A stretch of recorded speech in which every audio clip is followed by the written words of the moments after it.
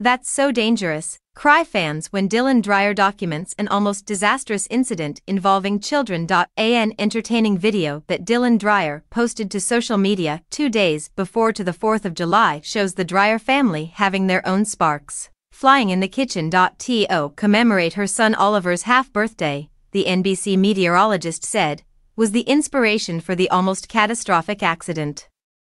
On January 2nd, her middle kid was 4 years old. To celebrate, she got him a cool candle, a later discovery revealing it was apparently an indoor firework that probably should have been used outside. To commemorate the halfway point between these two birthdays, Oliver observed as an inside firework was let off when it was put in the middle of a slice of cake in the video that was posted on Instagram on Wednesday, July 3rd. The co-host of Today program pointed her camera toward Oliver.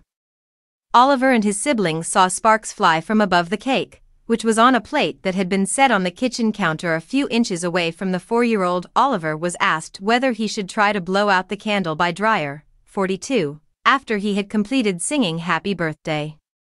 His mother said, "I guess it blows itself out then." Dreyer laughed when his eldest son, Calvin, said, "That is so dangerous."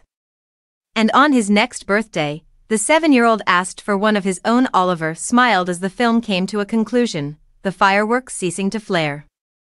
While Oliver put both hands to his ears and her youngest son, 2-year-old Rusty, watched, Dreyer posted a picture of the firework in the middle of the spark.